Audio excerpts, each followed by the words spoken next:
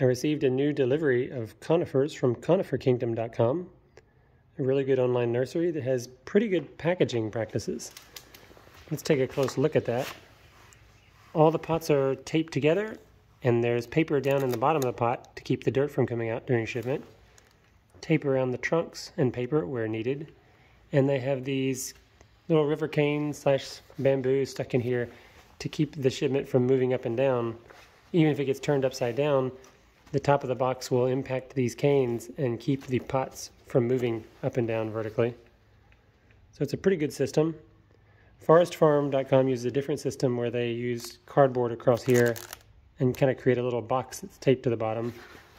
And WilsonBrothersGardens.com uses kind of a cardboard cutout attached to the sides of the box with big staples to keep them from moving, but they all do a pretty good job. NatureHills.com does a good job as well. So let's take a look and see what's in this particular shipment, since this is the one I have in front of me. Okay, here's the first one, and this is the Koyama Spruce from Japan. Picea koyamae. This particular cultivar is called bedgebury blue, and as you can see, it's got a little bit of a bluish cast to the needles. Not as blue as a blue spruce, but hopefully more adaptable to the Tennessee climate than blue spruce. Pretty good form. 1 gallon pot. So as always, Conifer Kingdom has the highest quality unique conifers. Let's check some others. Here's the next one.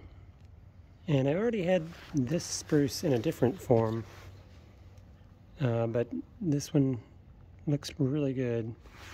It is the dragon spruce, Picea asperata, from from China. And once again, it's got a little bit of a bluish cast.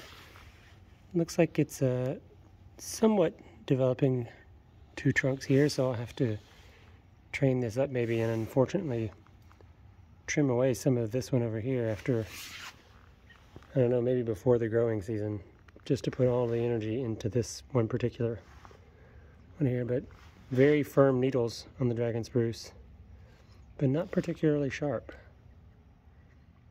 Pretty cool. This is a rare but interesting tree. It is the Farge's fir, abies fargesii, also from central China. Pretty small specimen here, as you can see, but I have high hopes for it because the region of China that it grows in has a climate somewhat reminiscent of Tennessee, or maybe the mountains of Tennessee anyway. So I'm hopeful it can do well. Here's another tree that I already had one of, kind of. This is the Vejar Fir from northeastern Mexico.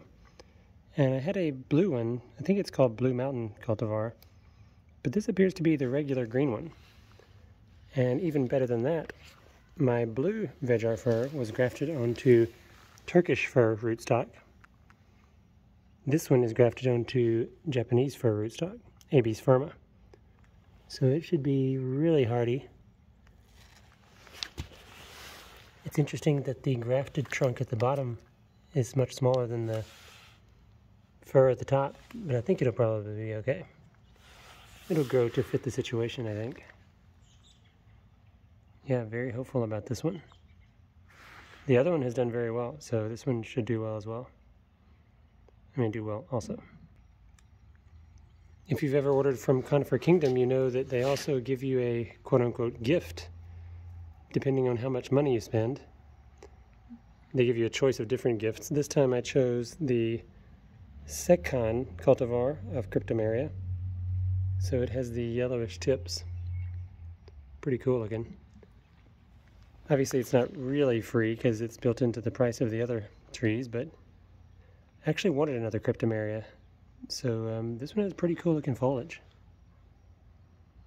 I think I'm going to be satisfied with this one. And it's resistant to armillaria. So if you've seen my recent videos, you know that I've got that all over the place in my yard. Cryptomeria is one of the species that's supposed to be resistant to some degree, anyway. So I'll try to get these in the ground at some point.